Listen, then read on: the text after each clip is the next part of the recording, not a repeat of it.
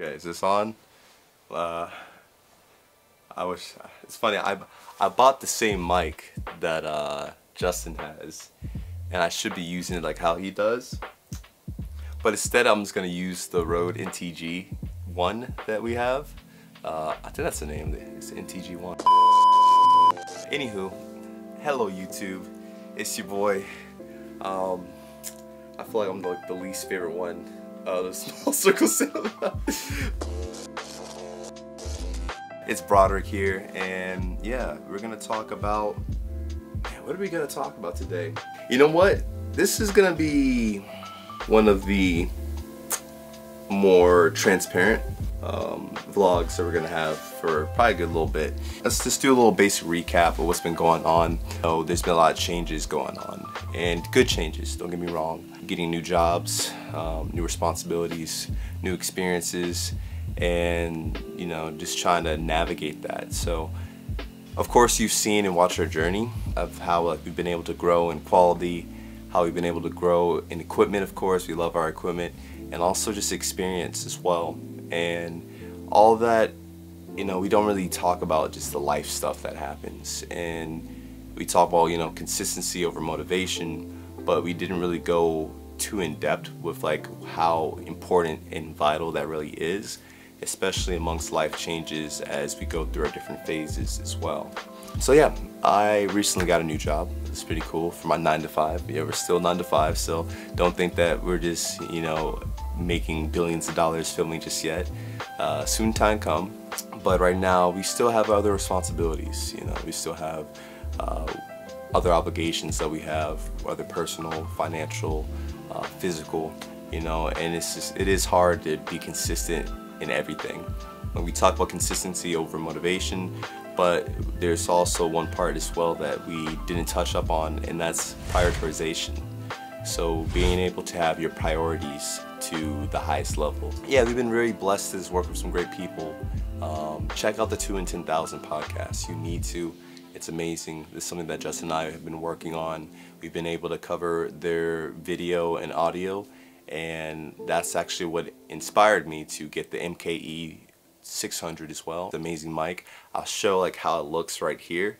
You can see like that's me opening it, unboxing it. That's me playing around with it right there. Yeah, it's pretty cool.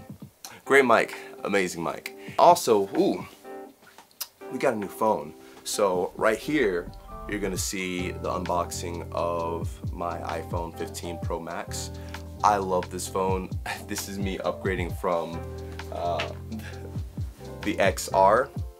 So, you know, it was about time. It was about time. And I feel like as a filmer, you know, it's nice to have choices and something portable as well. My main concern was that I didn't really have anything that was portable for me to shoot with, you know. I don't always want to bring, you know, thousands of dollars of equipment with me all the time, especially if I just want to do something low-key as well. Recently, I think you guys have been seeing the same trend as well, that a lot of people have been just, you know, coming out with the Kodaks or the old Fuji films, and they've just been taking disposable photos. This has been a popular thing for a while, and it's been something that's been more popular and less mainstream, but of course it ended up becoming mainstream as well. So it's funny, I was going through some old stuff that I had, and I found this bad boy right here. This is the Stylus Tough 3000, and this is what I used to film some old skateboard videos. I hope I didn't damage my sensor. This is one of my first cameras. It's funny, I actually got this when I was probably like 13 years old. I like being able to reuse things, and it's cool. Like it's like a non-renewable camera, if you catch my drift, because I'm not having to put film in it constantly. I can just use the SD card, wipe it out, so on and so forth. It's been a cool lifestyle camera. By the way, these are still like maybe like 40 bucks, 50 bucks if you decide to get one off of eBay or online. They have a newer one as well, but it's like hundreds, but this right here, 40 bucks, 50 bucks, copy one.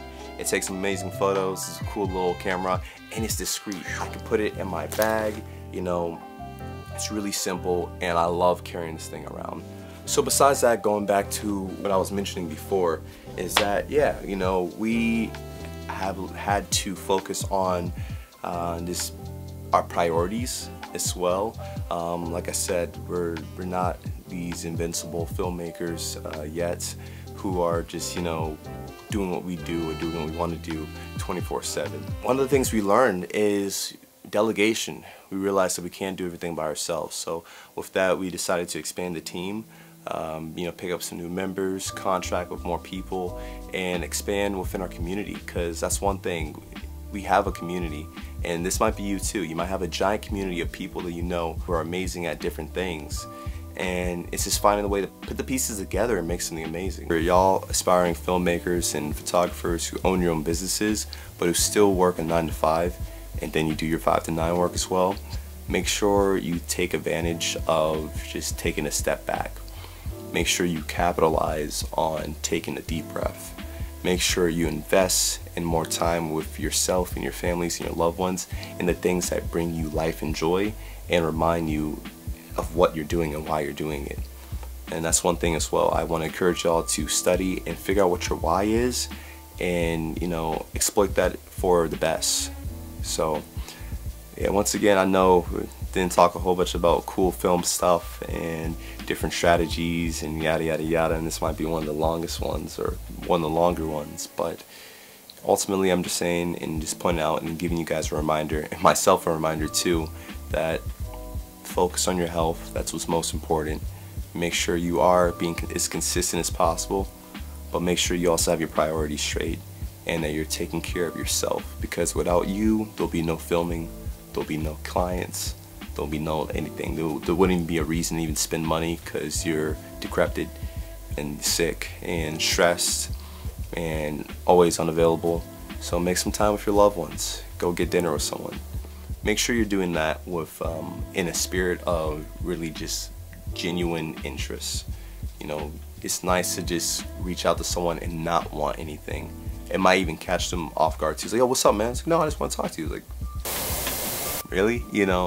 So that's my challenge to you. Besides that, of course, maintain that filming.